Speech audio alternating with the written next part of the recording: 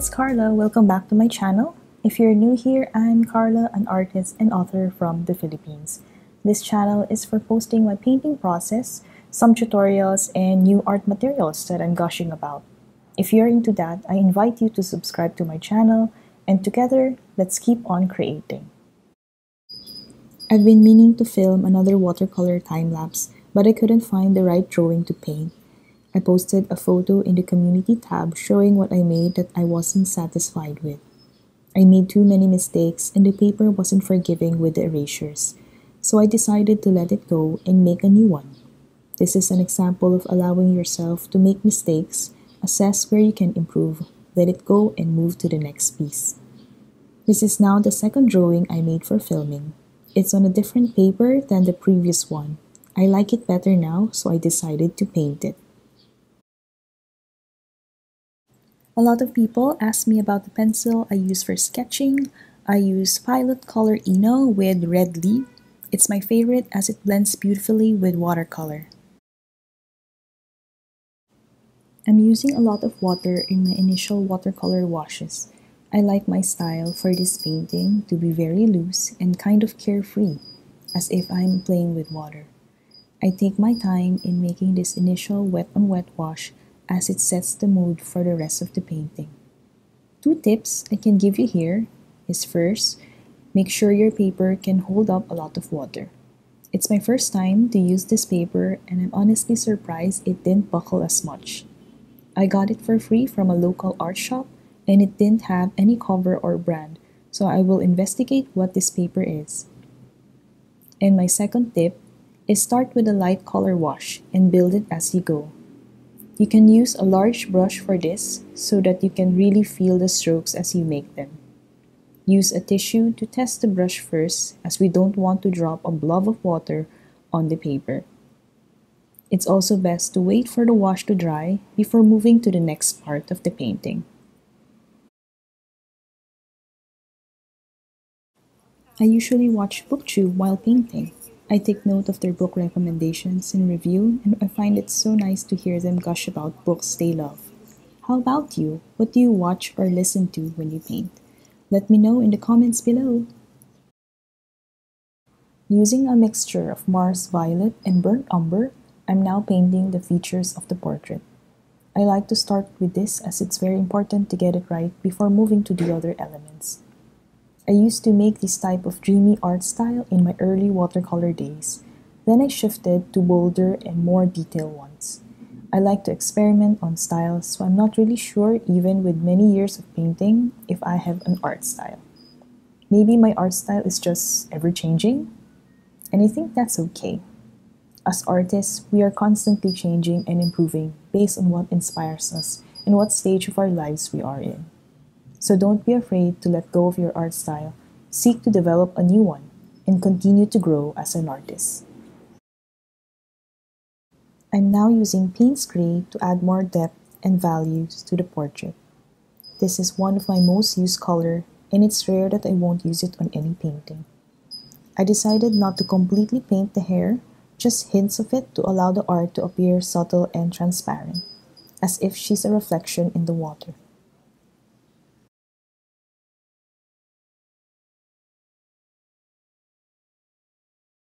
To give more definition to her features, I'm using Faber-Castell's Polychromos, also in Payne's Gray. This helps me better control the lines and shading, as it is pencil rather than a brush. I do have to make sure it is sharpened very well in order to use it. I've been using colored pencils more these days and purchased a number of them in skin tone colors as well as colors that caught my eye. It makes me excited to use them and see how they will enhance my painting.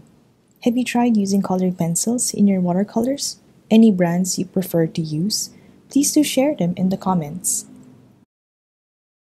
I'm now adding the highlights on her eyes. I'm using Posca marker in white, which I just put in my palette, then use a detail brush to apply. This will help me control the placement and amount of the white acrylic.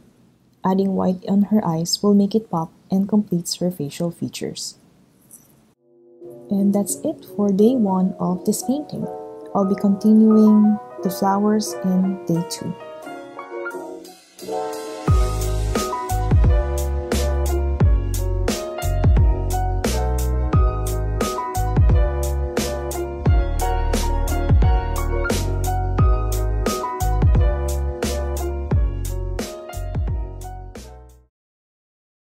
Now we move to painting the white flowers in day 2.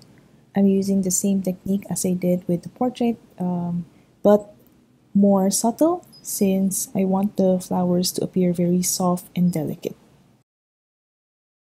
When you think about painting white flowers, it doesn't necessarily mean to use white paint or not paint them at all since they are white. When you observe a flower in nature, it is never just white. There are many colors you can observe on the flower, and that's what we are trying to achieve in this painting. I'm mostly using Payne's Gray for shadow and also a little bit of rose madder because I like the combination of these two. Payne's Gray gives me the values to show each petal, while a hint of pink adds a more delicate and feminine touch to the flower, as if it is bathed in a dreamy pink light. That's just my way of painting white flowers, and it is by no means the only way to paint them. I encourage you to observe white flowers in nature or in your garden and try to paint them. Try to experiment how you will convey each white petal and see if there are colors that you can make them as delicate and as loose as possible.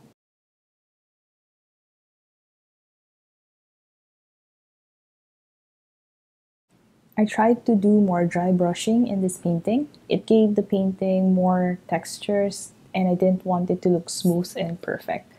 You can't see it much in the video, but it's quite subtle and really nice in real life.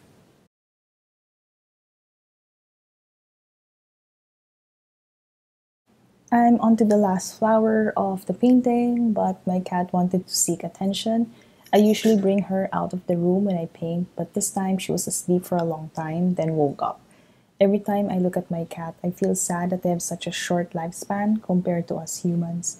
But I'm also happy that Fuji chose me to be her mom.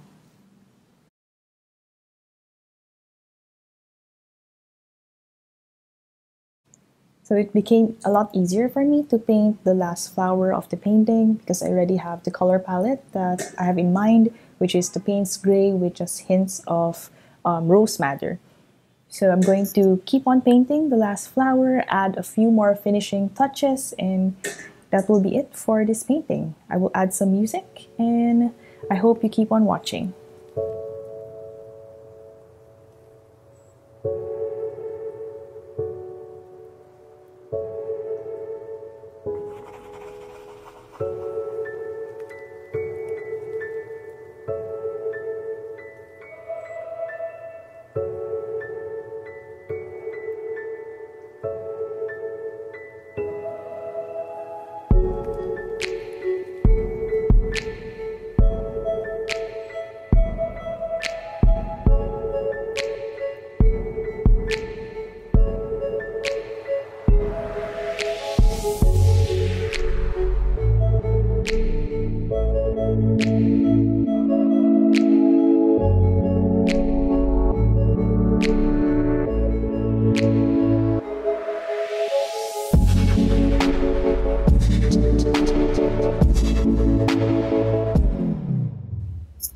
And that's it. That's my portrait with white flowers. I hope that you enjoy watching this watercolor painting of mine. If you like this kind of video, please don't forget to subscribe and like and leave a comment below. And I'll see you in the next video. Bye!